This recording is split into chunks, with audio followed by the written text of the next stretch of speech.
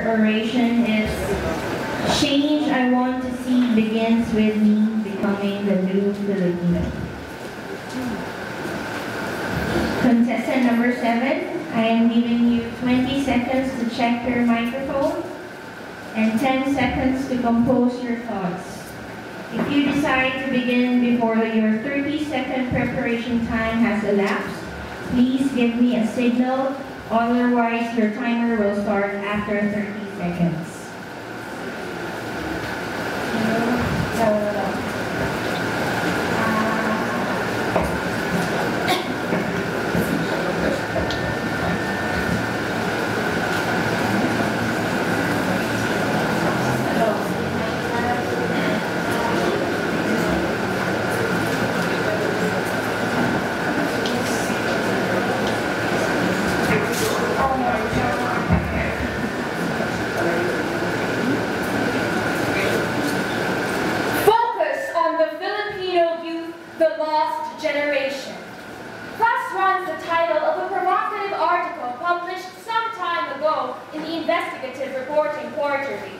The author was zeroing in on the Sangguniang Kabataan's leadership dynamics cloned after the traditional Filipino politics.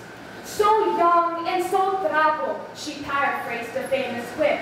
She argued that the Sangguniang Kabataan is turning out to be a breeding ground to corrupt leaders instead of honing and empowering the youth for a new mental and political leadership as envisioned by our Constitution.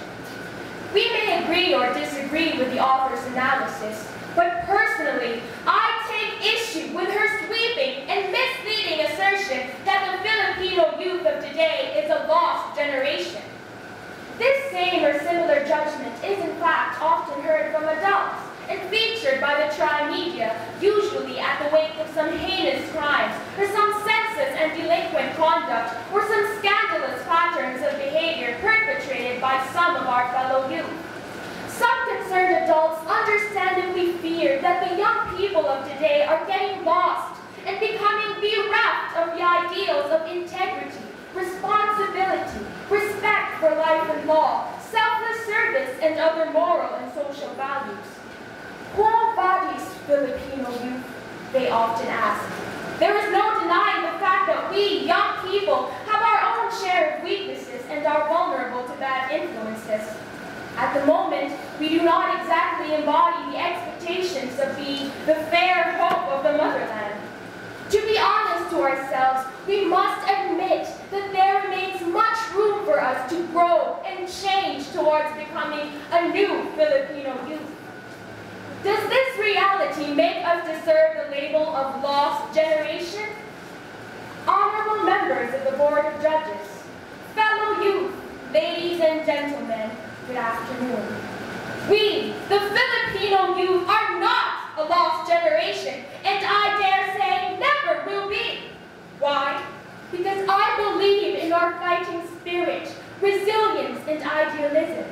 Because I have faith that the synergistic impact of the positive influence and genuine care for the welfare of the youth by all sectors of Philippine society, the family, the school, the church, the media, the civil society, the governmental and non-governmental agencies, business, can create a stimulating, guiding milieu for us to grow, change, and become a new Filipino.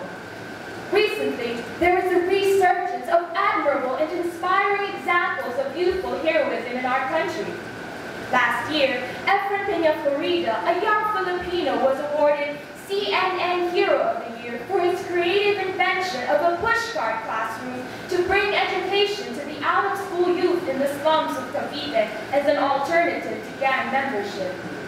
Muelmar Magallanes, a teenager from Marikina, saved the lives of 30 members of his family and neighbors from the raging flood during the height of Typhoon Mondoy, but unfortunately, he lost his own. Becoming a new Filipino is at once a highly personal challenge, a decision, and a task. It does not just happen. One has to make it happen. Evidently, it has to begin with oneself.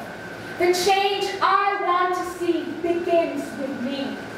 In Michael Jackson's song, We Are the World, it says,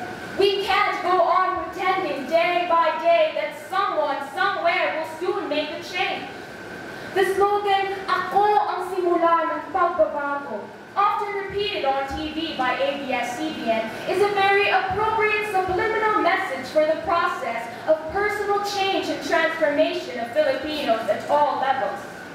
Becoming a new Filipino is a challenge because it is a process and will demand of me a conscious harnessing of the energies of my mind, body, and spirit, as well as perseverance. And because of this, it is a personal decision.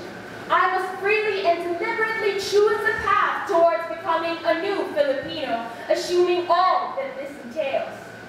This decision consequently poses concrete tasks to do. To my mind, the first task is to examine and change my lifestyle in accordance with my chosen option. Let's look around us.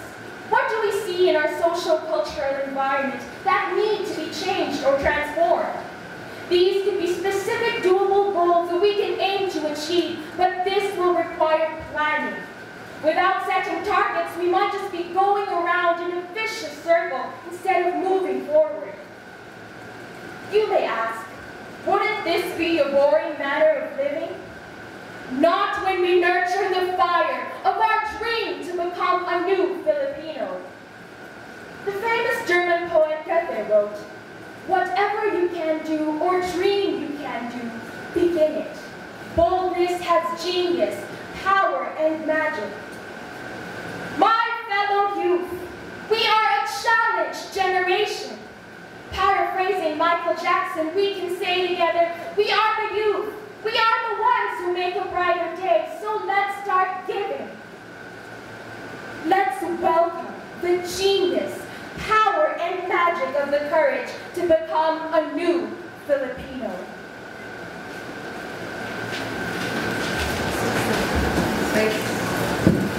Thank you, contestant number 7. You may now